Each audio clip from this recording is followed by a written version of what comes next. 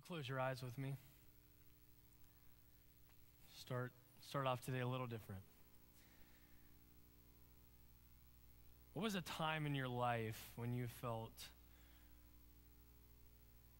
like you were suffering, that you would characterize as suffering? Maybe it was pain or hurt or fractured relationship or a difficult diagnosis or some kind of loss. What's a moment in your life that you would characterize as a time of suffering?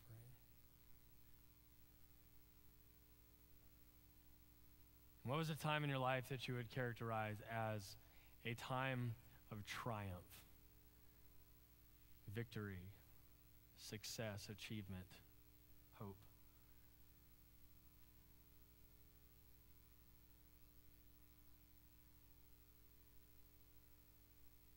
There's probably lots of images running through your mind right now, suffering and triumph.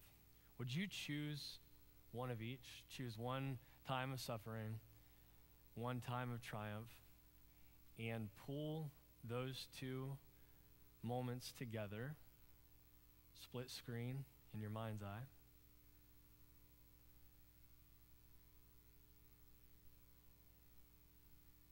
And answer this question. Who was there with you in that moment of suffering?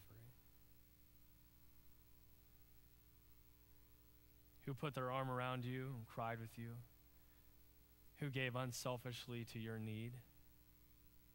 Who helped you heal? Who was there with you in that time of triumph? Who raised the victory flag with you? Who laughed with you, celebrated with you? You can open your eyes. Thanks for doing that. Now look around the room at all the people who are sitting here. Go for it. Just look around, all the people. And try to come to grips with this reality that every person, without fail, in this room has had a moment that they could think of that they would characterize as a time of suffering. Every person. And every person in this room has a moment that they would characterize as a moment of triumph. But not every person in this room can say that there was a group of people who walked with them through those moments of suffering and triumph. And that's why we're doing this series, Come to the Table. This is a series about the church, the people of God on this earth who've been called, set apart to live whole, pure lives. This is a series about the extraordinary, unexplainable, otherworldly, even kind of relationship, kind of community that they can experience, and perhaps why many of us aren't experiencing it. It's a series about finding your base community and set around a table. So what is a base community? We've said that phrase several times this morning. You might have seen it somewhere else. In the past couple months, we started using that phrase this summer. Base community is a group of people who experience the church coming to life as the presence of Jesus among them creates a community defined by four things: ministry, maturity, mission, and multiplication. Ministry, maturity, mission, and multiplication. We think that the best way of thinking about this is that all of those things, all of those four M's, flow out of the intimacy that's found within that group that happens around this table. Tables are a major theme in Luke. We've been studying Luke for about a year. Maybe you've picked up on this, maybe you haven't. There are 10 table scenes. So there's 10 times where Jesus is sitting around a table with other people. We don't think that's an accident. We think that tables are actually very central to helping us understand what the message of the gospel actually is. And so over the next 5 weeks, what we're going to do is investigate some of these table scenes to see what they have to teach us about base community. So this morning we're going to start with Luke chapter 22. If you have a Bible, you can go ahead and turn there. Luke chapter 22. We'll see the foundation of base community here and start to understand, I hope, why tables are so important when we talk about base community. So here we go. Luke 22, starting in verse 14, says this: When the hour came, Jesus took his place at the table, and the apostles with him. He said to them, I have eagerly desired to eat this Passover with you before I suffer. For I tell you, I will not eat it until it is fulfilled in the kingdom of God. Then he took a cup, and after giving thanks, he said, Take this and divide it among yourselves. For I tell you that from now on, I will not drink of the fruit of the vine until the kingdom of God comes. Then he took a loaf of bread, and when he had given thanks, he broke it and gave it to them, saying, This is my body, which is given for you.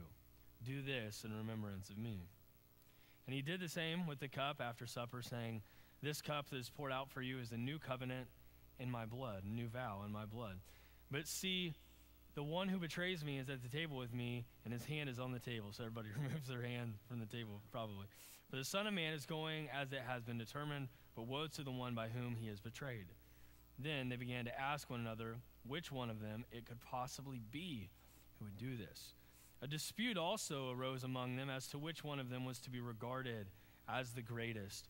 But he said to them, The kings of the Gentiles lord it over them, and those in authority over them are called benefactors. Not so with you. Rather, the greatest among you must become like the youngest, and the leader like the one who serves. For who is greater, the one who is at the table or the one who serves? Is it not the one at the table? But I am among you as one who serves. You are those who have stood by me in my trials, and I confer on you, just as my Father has conferred on me, a kingdom, so that you may eat and drink at my table in my kingdom, and you will sit on thrones judging the 12 tribes of Israel. So Jesus is observing, celebrating this ultra-sacred, very important Jewish ceremony called the Passover with his students, with his disciples.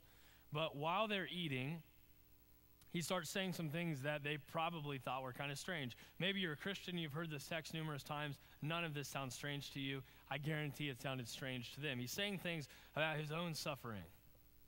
He's saying things about eating bread in remembrance of his body. He's saying things about his blood being poured out to make a new covenant with them. What exactly is he talking about?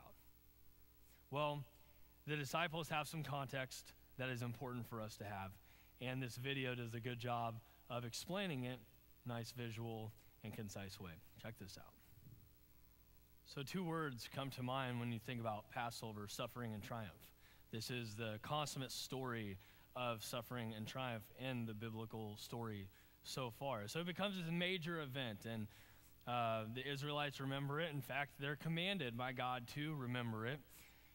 It mentions some instructions here. Here's what some of them say. Remember, these instructions are permanent law that you and your descendants must observe forever.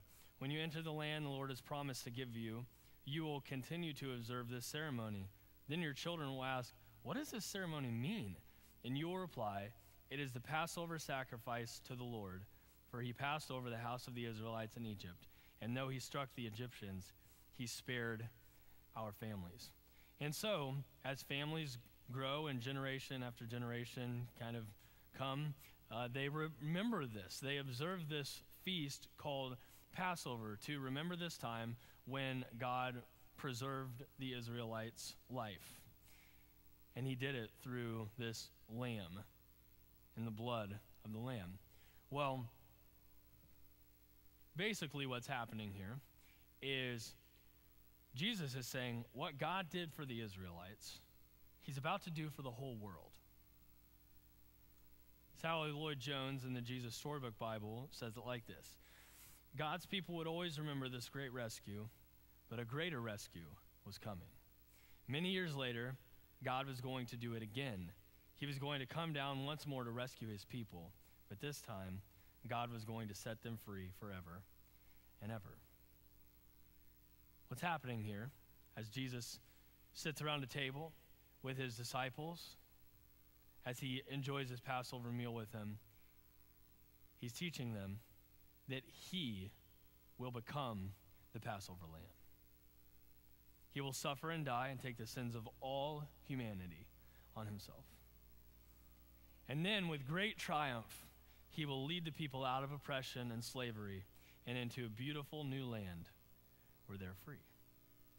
Jesus is teaching his disciples about that new land. He's teaching them about the new vow. And he's going to teach them what it's going to take for them to actually enter it, what it's going to take for them to actually experience it. And what it's going to take is that God himself is going to have to die.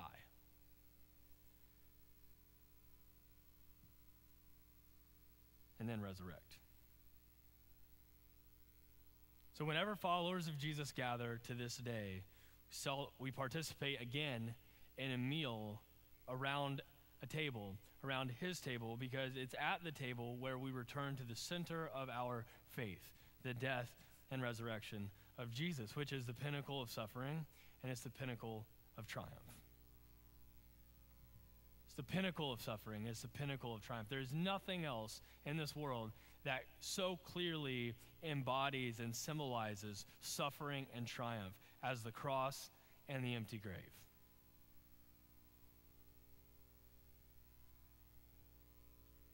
Among a group of people that fully embraces Jesus' death and resurrection, then,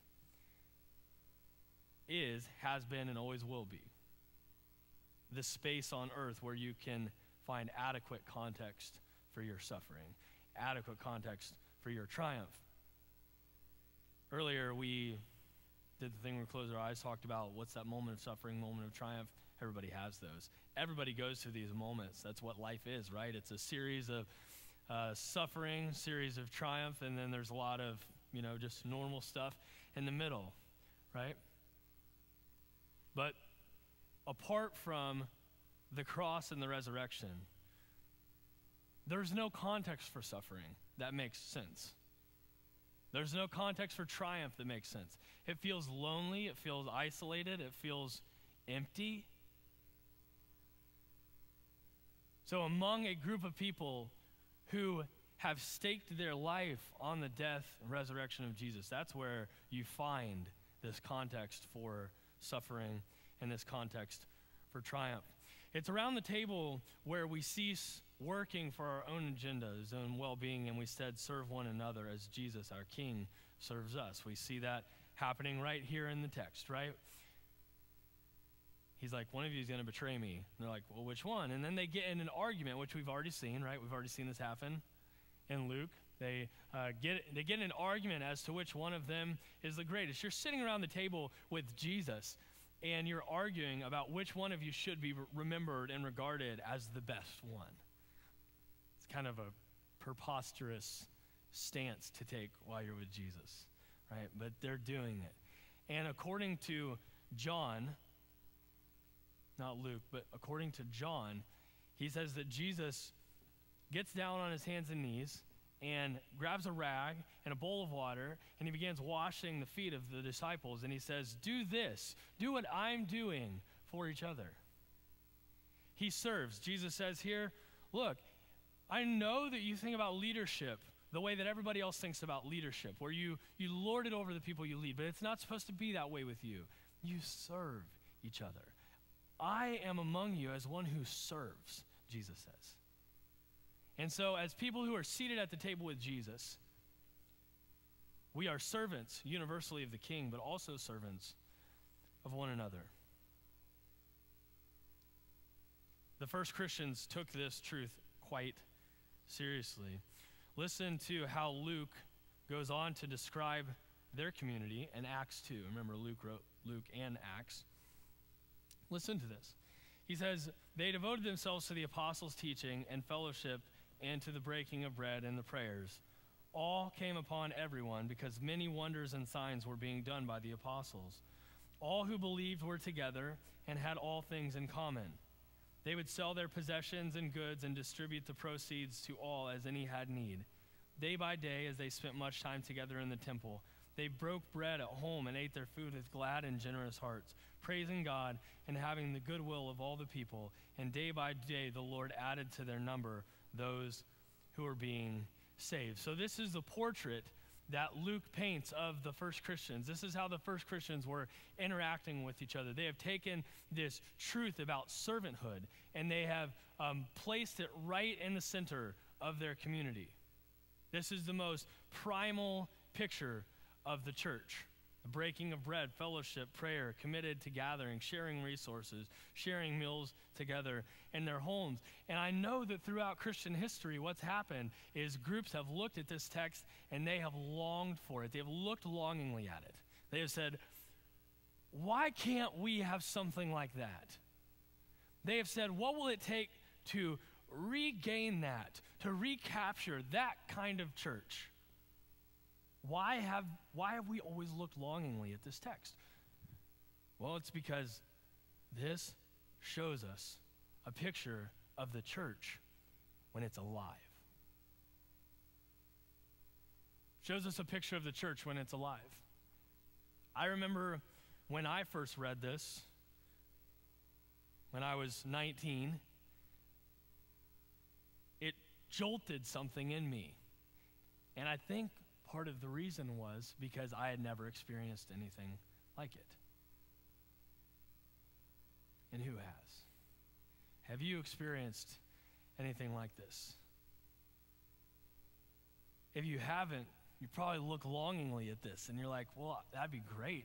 It'd be incredible to be a part of that kind of church where everybody is a minister. The Greek word for servanthood, we translate into our English word minister, usually, or ministry, or deacon. It's the word diakonos, and that's what it means. It means one who serves. All of us are ministers. The church is full of ministers, people who serve one another. That's like the essence of the church, is it not? And Paul's writing to the Philippians, what's he say? Each of you should look not to your interests, but look to the interests of everyone else. Consider others in humility better than yourselves. Have the same mind that Jesus had. Even though he was very nature God, he didn't grasp onto that and say, I have to use that for my own advantage. Instead, he laid it down, and taking on the form of a servant, he humbled himself. He became a human, and then he humbled himself by being obedient to the cross. This is a picture that Jesus himself paints of servanthood, not just with his teachings, but with his ministry, the way that he works, the way that he loves, the way that he finishes out everything is servanthood. And so it's no wonder that primal picture of the church is a group of people who are just serving one another. They're loving each other. They're taking care of each other. That's the church coming to life. Base communities, we believe, are imperative in regaining this and recapturing this. Did you know that the church in Jerusalem grew to over 5,000 people real fast? Probably the fastest church growth in history. 5,000 people just like that. Well, they didn't have facilities that were big enough for 5,000 people to gather in. What did they do? They met in homes, as Luke noted.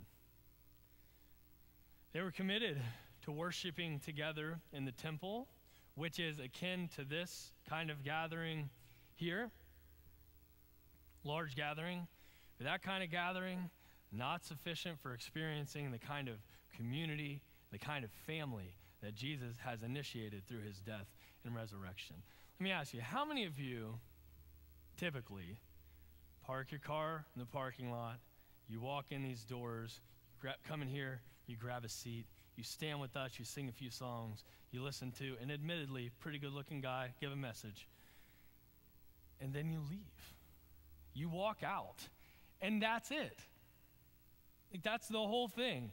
And then you say, I went to church this morning. No, you didn't. Because that's not the church. The church is a group of people who, through the presence of Christ, are experiencing ministry, mission, maturity, and multiplication.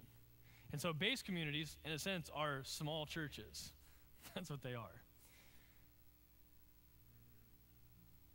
And they're able to walk through the ups and downs of everyday life together in a way that we all can't together. Here's some real practical examples of what a base community can do, and these are things off the top of my head, so there's 1,000 more. But if someone has had a baby, their base community can take them meals. Someone is in the hospital, their base community can visit them. Someone's sick, their base community can immerse them in their prayers. Someone loses their job and is struggling to get by, their base community can sacrifice for them and help them get by. Someone experiences a time of loss or a bout of depression or a difficult family situation, their base community can wrap them in their arms and walk with them through it. Someone gets a promotion, their base community can celebrate with them. If someone trains for a marathon, their base community can cheer them on and meet them at the finish line. Someone gets engaged, or they get married, or they become pregnant, or have a new grandbaby, their base community can embrace the fullness of the joy that accompanies all of those things. Now, just real frankly, Lindsay and I have experienced suffering and triumph without a base community. And we have experienced suffering and triumph with a base community. And they're worlds apart. They're not even comparable. Walking through life with a base community is something that no Christian should ever do.